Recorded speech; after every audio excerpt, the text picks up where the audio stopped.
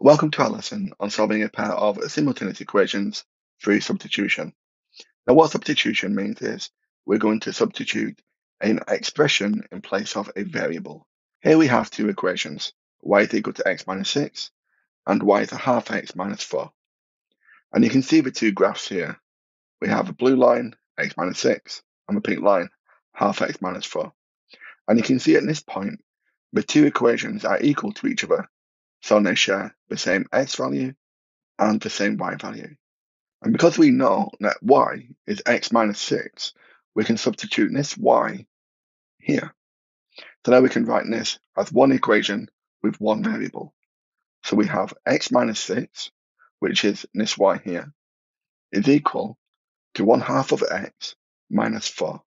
And now to solve this equation, we're going to multiply everything by 2, because when we do this, the half and the 2 will cancel to make 1.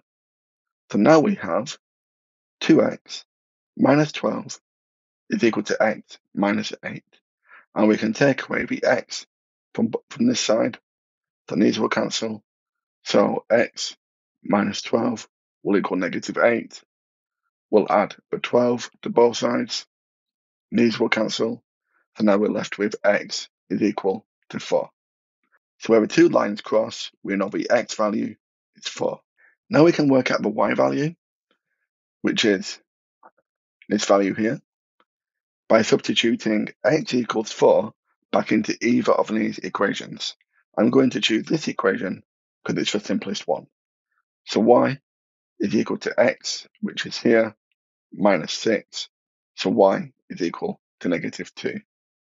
So here we have the x and the y value.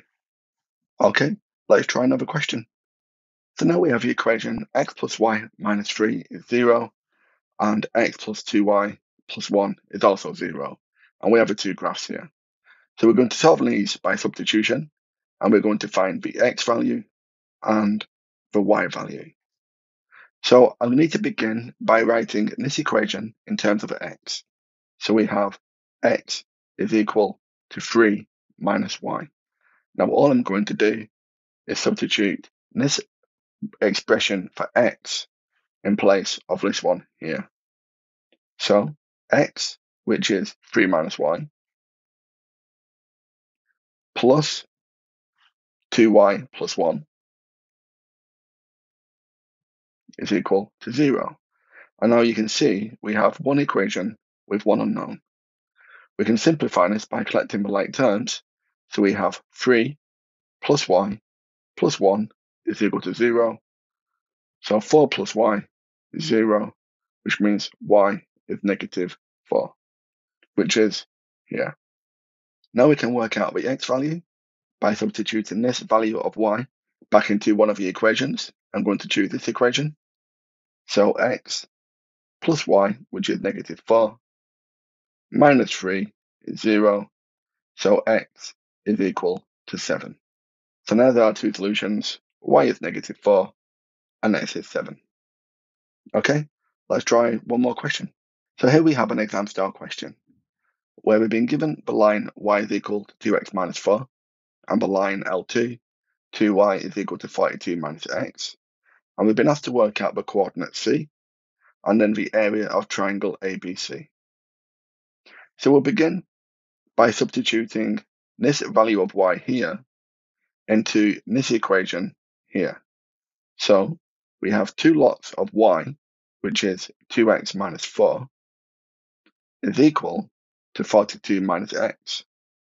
We'll expand the brackets, so we have 4x minus 8 is equal to 42 minus x. We'll move this negative x to the other side by adding x to both sides.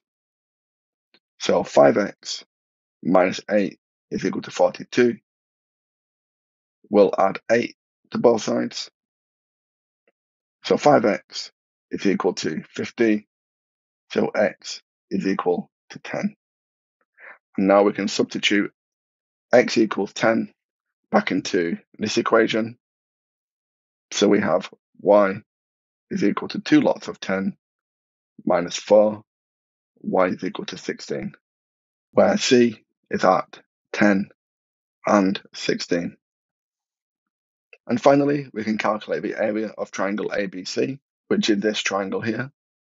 We'll use a formula, half of a base multiplied by the height. We know the height is 16, which is given by this coordinate. So we need to work out our base. Well, at A, y is 0, so we can put 0 is equal to 2 lots of x minus 4, so x must be equal to 2. So this x coordinate here is 2. Similarly for B, we know y is 0, so 2 lots of y is still 0. It's 42 minus x, so x must be equal to 42. So the base of our triangle is the difference between these two x values, which is 40. So now we can work out the area, which is 1/2 of a base multiplied by the height, which gives us an area of 320 units squared. Okay, thank you for watching, and I hope you found that useful. Thanks again, and take care.